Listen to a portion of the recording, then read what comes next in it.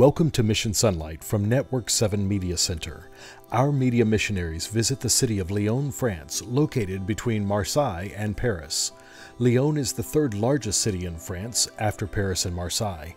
This larger municipal area is estimated to be over 2.2 million people, which makes it the second largest metropolitan area in the country. In the Lyon metro area, there are only 600 Seventh-day Adventists to reach this massive population, where the dominant religion and worldviews are Roman Catholic and Islam. Lyon also has the largest immigrant population, with 13% being foreign-born and not holding French citizenship. With a teeming attendance of young adults leading the church here in Lyon, the 13th Sabbath Project for the region is designed to target the 70,000 students of University Lyon Lumiere. The Hope Life Center will be a gathering place with well-rounded programs to provide support, encouragement, and friendship as part of the critical spiritual emphasis of the Three Angels' messages. We have seen long-lasting effects from the pandemic.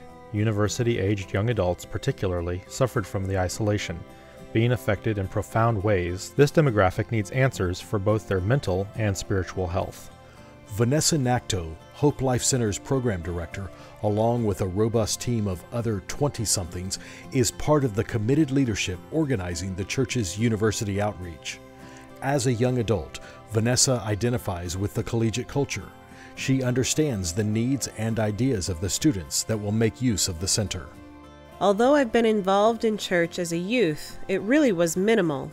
I needed something with more significant meaning in my life. As you might imagine, I'm quite excited that I've been selected to be part of the leadership of the Hope Life Center. I'm here to work for the Lord, and I see my friends and colleagues' energy for it. Together, we have seen the Lord doing much work, and we believe that He will lead us to see even more success with the completion of the Hope Life Center. There are three major portions to this project: securing a building space, creating friendships, and meeting needs, and eventually planting a church. We want to create a space where students can gather and call it a Space Potentiel, which will be located in the heart of Lyon near the university. The name means the possibility of moving forward with God. The space will have a main area, a kitchen, and a room dedicated to Bible studies. Another part of the campus ministry will include a co-working space where students have internet access, fast food, and private workspaces. This will be a place of interaction, meeting, and study during the week. On weekends, it will be transformed into a place where students can relax with their friends. Using this approach, the Hope Life Center will need many volunteers. Some have already been identified and are eagerly participating. Our goal is to collaborate with several groups to provide a well-rounded program, including mental, physical, emotional, and spiritual well-being.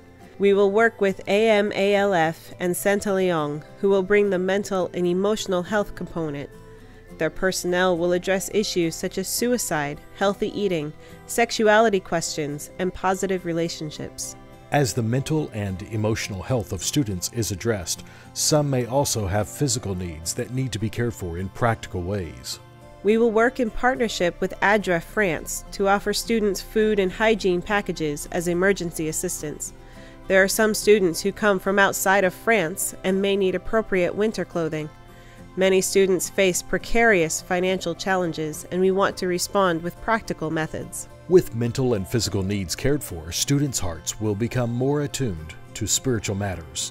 Our pastors and church members will participate in the Jeunesse Adventiste, or Adventist youth meetings.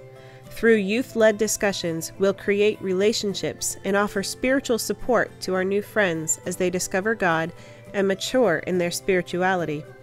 Our young adult lay leaders, who are in the same age group as the students who attend, will help facilitate discussions on difficult topics that can be explored in a safe place. As a pastor of the church, I am so happy to be involved in this project.